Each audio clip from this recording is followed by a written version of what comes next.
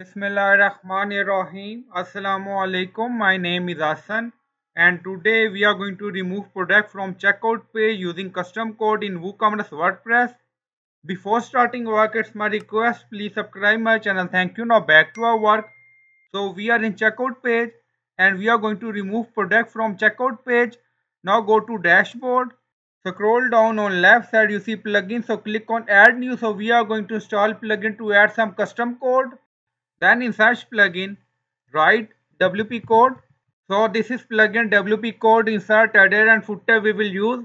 So you will install this plugin and activate it. And after activation on left side you see code snippet. Then you see add snippet. So click on it. Then you see add your custom code. So again click on it. Now create custom snippet section open.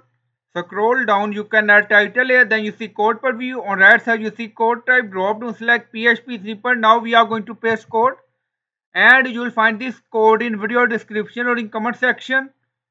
Scroll down, you see insert method, auto insert location, run everywhere. On top you see inactive, now active, and then click on save snippet.